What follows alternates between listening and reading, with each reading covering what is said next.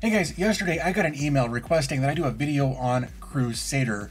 It's a two-column layout for file management on your server. And I've done other videos similar to this, but then again, this is a special request for Krusader. I did some research. I looked at several different pulls or versions or whatever of Krusader yesterday, and it took me a little while to find this one and get it to work. But I did find one. It's from a developer called Ben Hex. This is his version or her version of Krusader. So let's jump over to my desktop and take a look. Okay, so here we are on the Ben Hex Arch Krusader hub.docker.com page, and you can see that there are some notes here.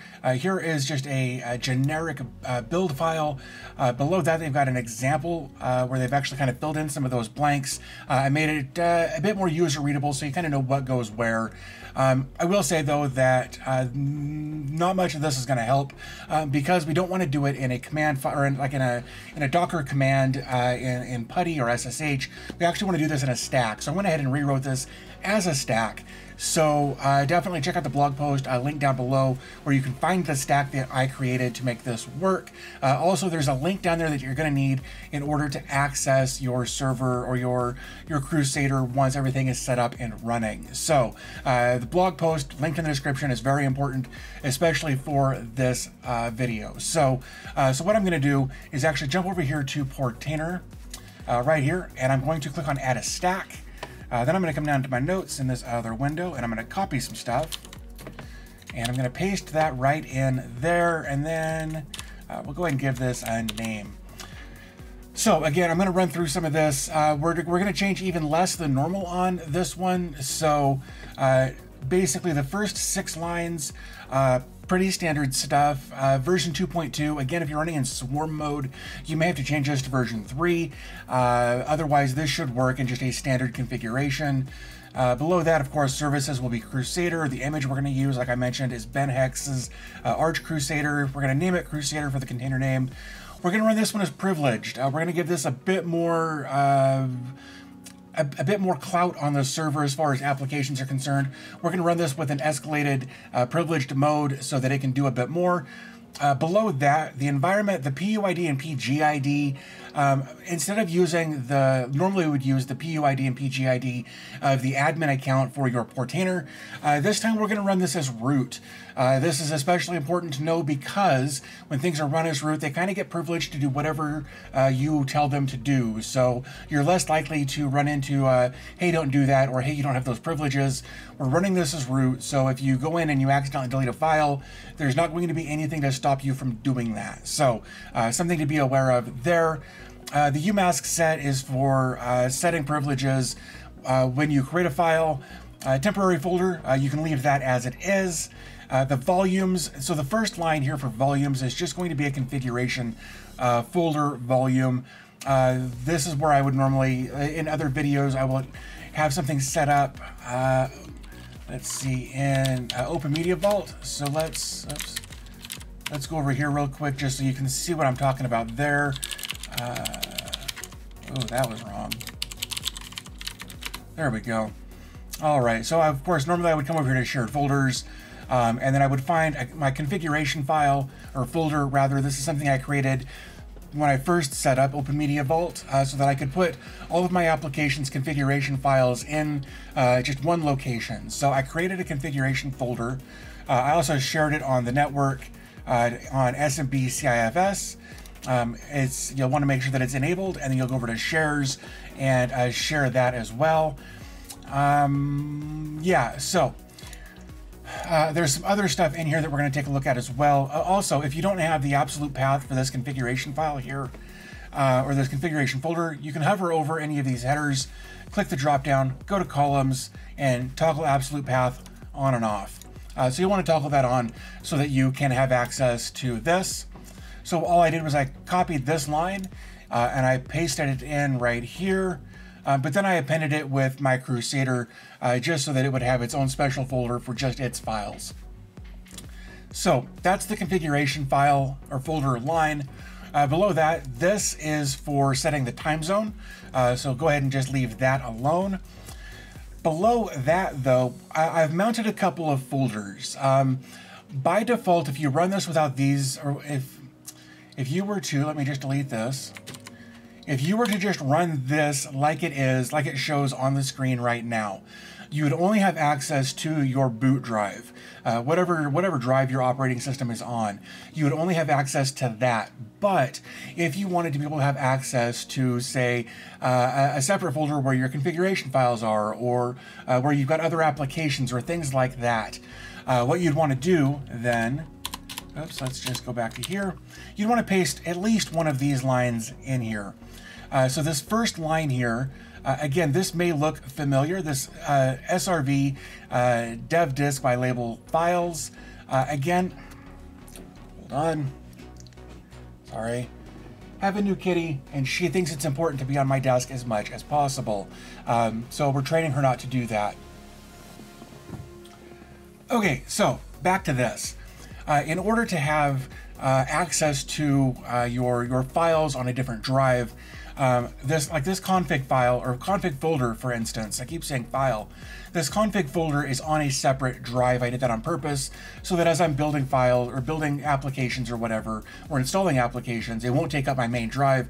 Everything will get put on a secondary drive. So in order to get access to that, again, I copied this line right here, just without the config, just this SRV dev disk by label files. And I mounted that to the MNT folder, but I appended it with my files. And I'll show you that once we actually get this launched. Also, to kind of take it a bit further, I also mounted my config folder under MNT/myconf files, so like my configuration files. I did two separate mounts there to actually demonstrate kind of how this works. Below that, we've got ports 5900 and ports 6080. We're only going to be using port 6080 for this, and I'll show you why here in a moment. But and then below that, restart unless stopped, pretty standard stuff there. So again, all we've got to do at this point is go down here and click on deploy the stack, and we'll give this a minute to run. It may take a little while to run, but when it does, we'll come back and take a look at what the next steps are. Okay, so that took a little while longer than normal anyway. So let's go ahead and open that up and we'll take a look here. It's up and running, so we can go ahead and take a look at the logs. This one's a little weird. We'll just kind of want to wait until this settles down and isn't doing as much before we kind of move on to the next step. That shouldn't take too long here though. All right, so here are some notes for you. So basically this is what I copied into the stack. That's the stack that I just copied in there. Below that is what we're actually going to use for accessing the server, or accessing Krusader rather. So basically you're going to put in your server IP at the beginning, and then you're going to put in the VNC port here. This is that 6080 that I said we were going to use. Then we're going to access this on VNC, and then the remote host will be the server IP, which again is the 192. In my case, this .238, and again the VNC port, again like I mentioned, is the 6080. So I've actually got this typed out right here. Of course, again, this will be in the blog post linked in the description down below, so don't think you've got to try to figure out what all is going on right there. So we're going to go ahead and paste this over here. Okay, because this is our first run, we're going to get a little kind of startup welcome screen here. It's going to say welcome to Krusader, and that's fine. We can click that, and then it's going to take us through and tell us some of the stuff that we've got enabled or don't have enabled that will kind of give us the ability to do certain things. Like all of this is fine, this is enabled, but when we come over to here, I'm not sure why, it's saying that some of these aren't enabled, like RAR. We don't have RAR installed. That's fine. We don't have RPM. We don't have depackage. So there's some of these that we would need to install in order to have access to some of those abilities. Like I said, RAR, depackage, those kinds of things would have to be installed in order for these to show up as enabled. So it's just kind of showing that. So we go and click OK there. Once this is done, once we've gone through those two screens, it'll take us through here for some different settings and things like that that we can adjust if we want to. I have not dug through this. I'm not entirely sure everything that's in here. So if you want to dig through that, have at. I haven't found any need for it, but you might if you want to get more in depth with Krusader. Once we're done with that, we can go and click on close. And just like that, So here we are. We can see that we're on our root drive, our main boot drive here. This is 16.8 gigs. Okay, so as I was editing this, I noticed that I said it was like 16.8 gigs. It clearly says 18.3. I promise I'm not on drugs. I don't know what happened there. But you'll see what size your drive is there, rather than whatever I just made up in my head when I looked at that screen. 24 gigs free, that's how I know that we're on the root drive of my device. So if we go up a couple of folders here, again, you can see that we've got access to absolutely everything here. If we go into the MNT folder here, if you remember, I mounted two separate areas here. Let me come down to here. Remember, I did just the files, the root of my files, my other hard drive, and then I also did a configuration folder mount, and I mounted those in my files and my conf files. And here you can see my files and my conf files. So if I go to my files, you'll see config, which is where all my configuration folders are. Home, music, and torrents. If I open up music, you can see from previous videos, there's the music that I had in there. Torrents, those are in there. My home, I don't think there's anything in there. But the configuration, again, it's got my Krusader in there. That's the one that we just launched. That's the configuration folder for the container that we're looking at right now.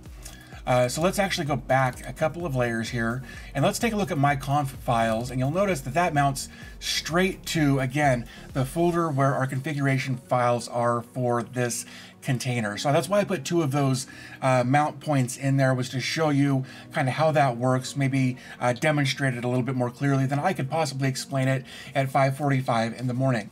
So, so that is how you can get in there. Again, if you wanted to, again, just to kind of show you this, we can create a new folder. We'll call this dbtech.txt, and we'll say, hi, this is a test, and we'll click save, and everything's saved just fine. You can see that it's got 20 bytes of data there.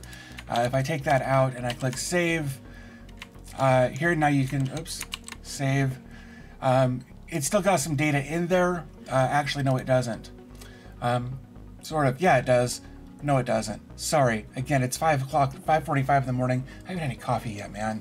Give me a break. Anyway, so that's how you can mount both your root drive as well as additional mount drives, mount points, additional hard drives, whatever, in Krusader, so you can have access to them. Okay guys, there you go. There is how to install the Ben Hex version of Krusader.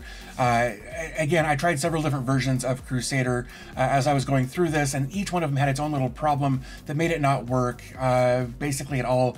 At least I couldn't get it to work. Maybe I was missing something. I don't know. But I got this one to work. So this is the one I wanted to share with you, so you could get in and use Krusader if you wanted to do that. So I think that pretty much wraps up everything that I needed to say as far as Krusader is concerned. Of course, the obligatory stuff had it out here. One, if you want to help the channel, there's a few different ways you can do that. The first way, of course, is by giving a thumbs up. That would help me out a bunch. If you're interested in this kind of content, of course, you can get subscribed so you can be notified when this new content comes out. I do try to release content about 3 times a week, unless something comes up and I can't. Also, if you want to help support the channel, there's a few ways you can do that. There's a coffee link in the description down below where you can do a one-time tip if that's your thing. Also, if you want to become a patron over on Patreon, I've got a few different levels of patronage that you can sign up for there. I will say, though, that the $5 level will give you access to a patrons-only Discord server. And I think that pretty much wraps everything up. I guess there is merchandise down below this video, but with everything going on right now, it's not shipping very quickly, so unless you're watching this after the COVID thing has settled down, maybe kind of gloss over that, but just know that it's there if you want to take a look at merch. So I think that wraps up everything I wanted to say about everything. So gonna go ahead and wrap this up. As always, thanks for your time. I always appreciate your support, and I'll talk to you in the next video.